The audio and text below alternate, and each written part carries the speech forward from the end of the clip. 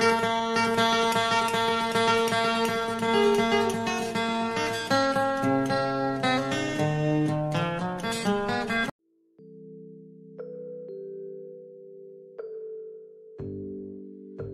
kesabaran dan keikhlasan sedang diuji, selalu ingat pada Tuhan dan pasrahkan diri dalam berdoa, maka hati pun akan lebih tenang.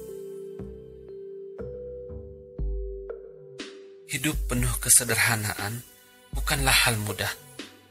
Dibutuhkan keikhlasan, ketekunan, serta kesabaran.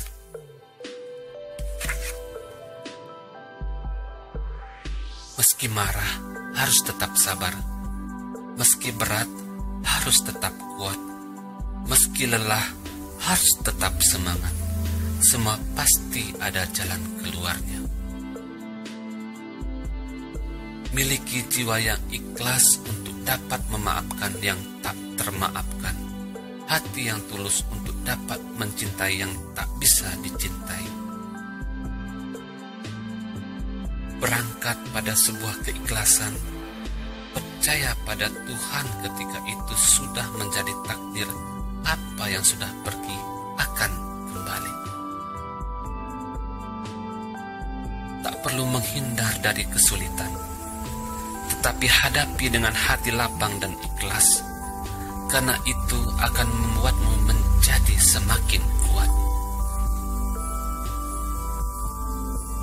Rintangan apapun yang menghadang, tetaplah bersabar dan ikhlas. Hadapi dengan penuh tanggung jawab. Pertolongan Tuhan pasti datang. Sahabat adalah seseorang yang selalu ada di sampingmu, yang sabar mendengarkan keluh kesahmu, dan bersedia menemanimu menjalani hidup.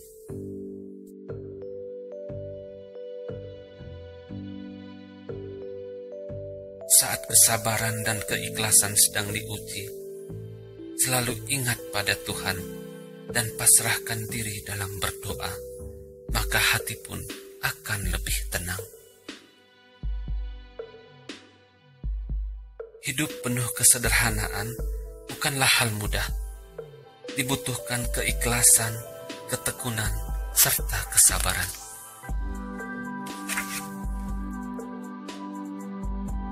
Meski marah, harus tetap sabar.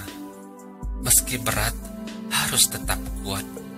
Meski lelah, harus tetap semangat. Semua pasti ada jalan keluarnya. Miliki jiwa yang ikhlas untuk dapat memaafkan yang tak termaafkan.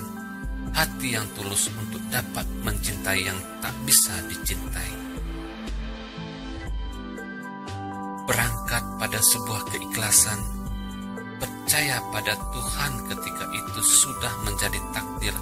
Apa yang sudah pergi akan kembali.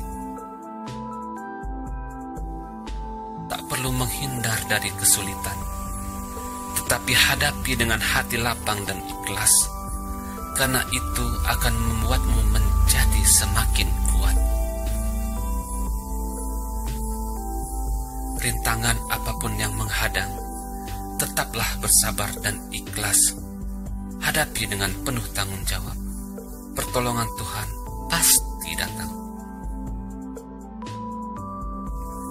Sahabat adalah seseorang yang selalu ada di sampingmu, yang sabar mendengarkan keluh kesahmu, dan bersedia menemanimu menjalani hidup.